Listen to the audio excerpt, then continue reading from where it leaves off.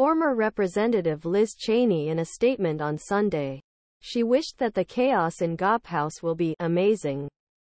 Former Speaker Kevin McCarthy after asking Jake Tapper from CNN to Jake Tapper's Gop, Fiasco, House. He said, "What we see was that Kevin McCarthy returned the 2020 elections, and after January 6 he definitely returned January 6. And Donald Trump and Jim Jordan, including our allies at home. The democracy we see in the face of an attack." Cheney criticizing the GOP leadership for white nationalism once it was not a surprise to see that the Republicans were stronger they and really dangerous.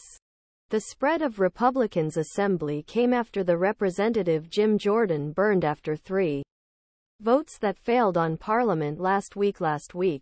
Jordan failed in the attempt to win the Speaker's tolerance.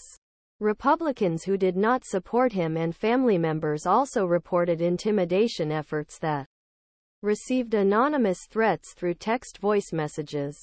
Republicans' seat of the Speaker's seat research continues this week while looking for a candidate who can get 217 votes from the 221-member House GOP Conference.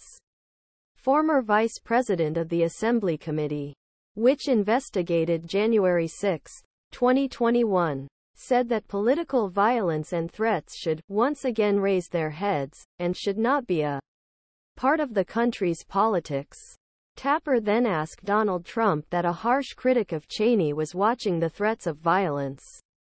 For the former president, "I think you will definitely have to watch it in the modern version, Donald Trump. And now that, because of lie, we know that lie about election should use violence to take back their country. That lie is very effective. The sparks of violence." C. Cheney continued. Mediait.